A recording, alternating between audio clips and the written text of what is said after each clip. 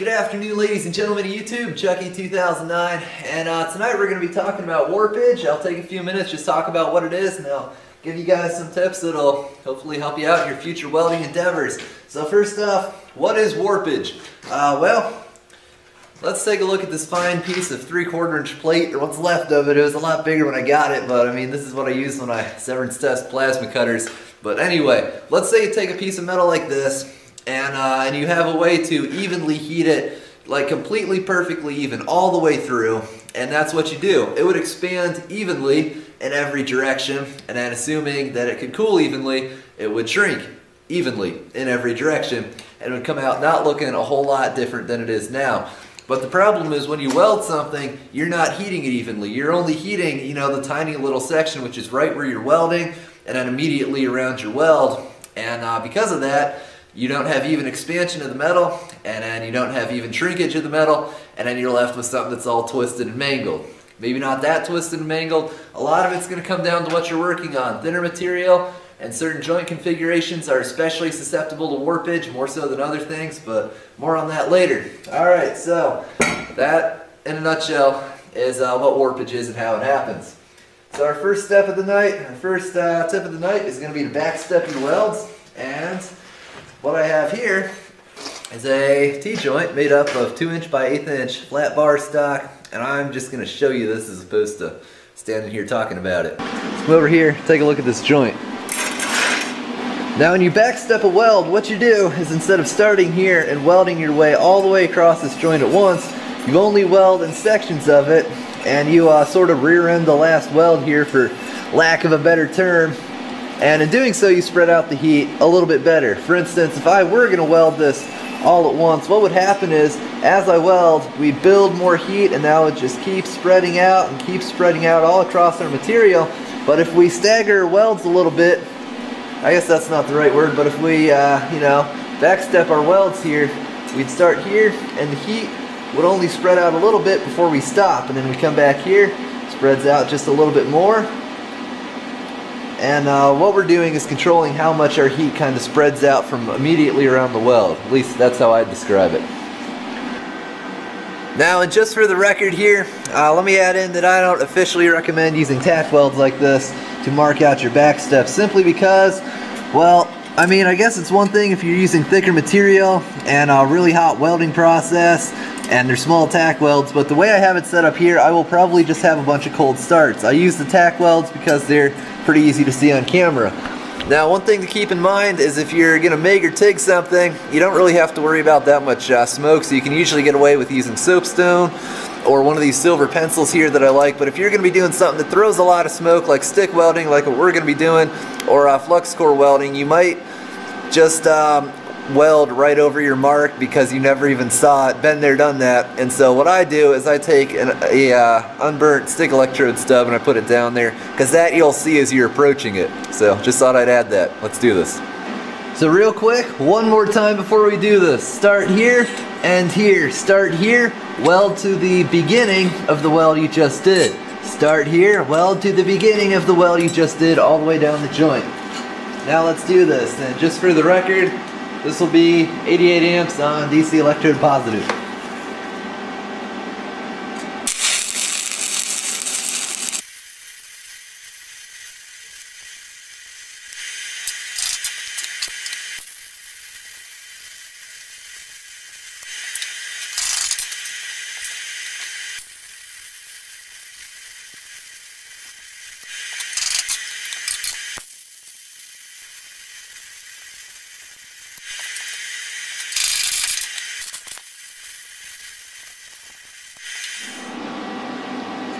So that, ladies and gentlemen, is a basic crash course in how you backstep a weld.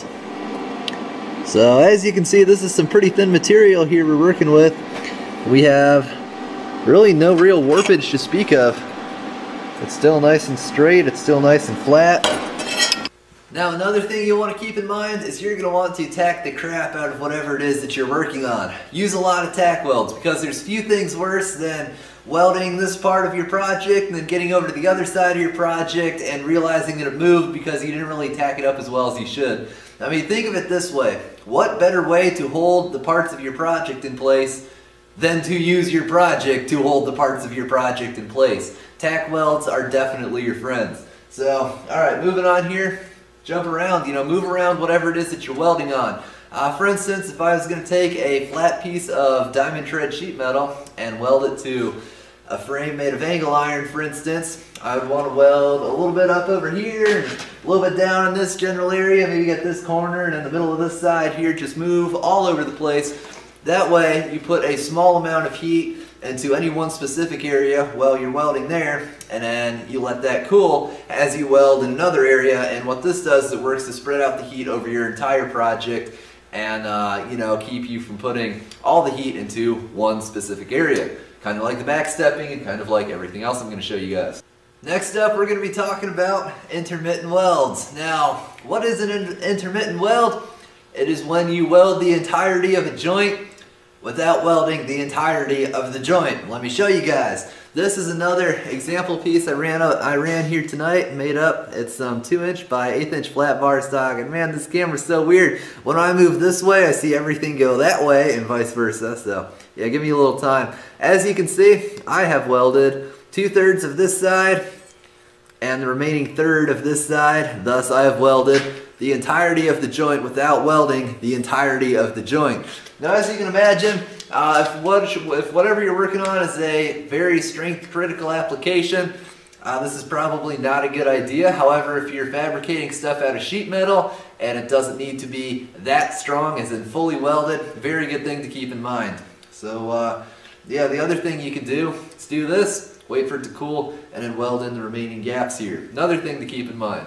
Definitely a good thing to know. Next up, used clamps, followed by use more clamps, followed by go out and buy some clamps and use them too. Basically, if you prevent something from moving, it won't move. I mean, that's really what it boils down to. If there's any way you can clamp something so it's not going to warp, that's a very good thing to do. For instance, if you can imagine this being a piece of square tubing, and I was going to weld this in the middle of it, these two ends would bow up. I mean, it would literally look like a big bow like this. Maybe not that exaggerated, but it would be noticeable, and it would be potentially a problem. Ask me how I know. However, if you were to use clamps on this piece of square tube to clamp this end to the table and this end to the table, you can minimize that. It doesn't work with everything. It won't keep you from twisting a big sheet of sheet metal. I mean, it might protect the edges a little bit, but that's not going to do anything for the center of it. However, in a lot of applications, you can do a lot to prevent warpage simply by using a lot of clamps. So next up, believe it or not, you can use warpage for good. Granted, I've never seen a thread online of anyone that's like, I worked the crap out of this thing that I'm working on, and I'm totally thrilled about it. Just keep in mind that when you weld on one side of something, it'll get pulled over. For instance, if I didn't tack the back of this plate, the back of this T-joint here, and I welded down this side, this vertical member would pull towards the weld that I just made. Sounds bad, but think about it. If I tacked it up and it wasn't exactly square, kind of like this isn't exactly square, yeah, if I tacked it up and it was off by a little bit, I could weld the opposite side, and there's a chance that'll pull it back into being square. It's not always the extreme effect you need to get things into the squareness they need to be in. However, something to keep in mind. If you look at something and you're like, well, it's almost square, but it's not, just weld that side first. Sometimes you can get away with it. So anyway, these are my crash tips here, my crash course tips. And but the main thing you need to keep in mind is first on our list, and that is just watch your temperature. When you're welding along, and you can tell that whatever it is that you're welding on is getting way too hot. I mean, you can tell by the way the puddle runs. You might start to see that you're getting a little bit of undercut, especially when you're welding vertical or somewhat overhead. Just stop and let your plate cool down. That's really what it boils down to. The few things that I've majorly warped and had to fix have all been because I kind of got carried away, except for that square tubing example I gave you guys earlier. So, I don't think I fixed that one though. Anyway, I hope this video has helped you guys out, and as always, thanks for watching. Don't forget to rate, comment, and subscribe for more. Have a nice night, everyone. Yeehaw.